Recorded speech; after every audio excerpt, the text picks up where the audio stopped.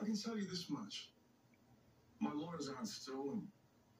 They're trying to make sense of the charges. Well, they're pretty straightforward, actually. You've been charged with, among other things, criminal conspiracy and attempted murder. Just who did I try to kill? Carly Spencer? Even she doesn't believe. Anna Devane and Dante Falconeri. When Anna and the detective showed up with their guns drawn, I might add, I wasn't holding a weapon. I made no threatening moves whatsoever.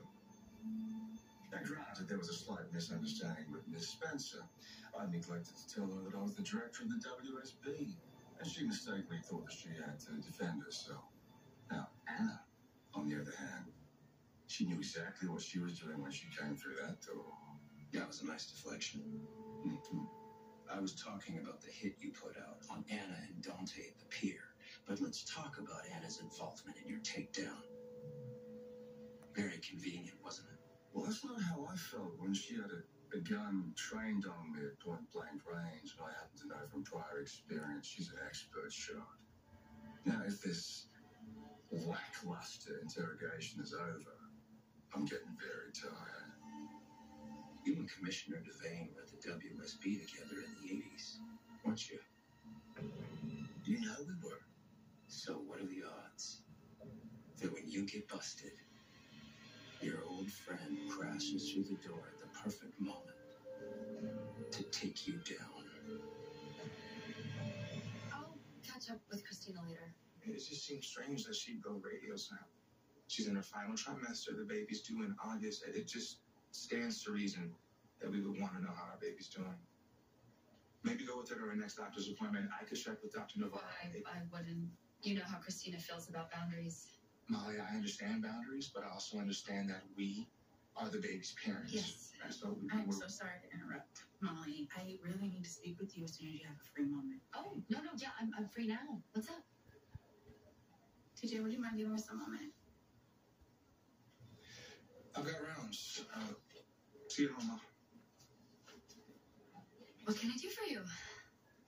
Have you seen The Invader today? No, I've been pretty busy today. Why?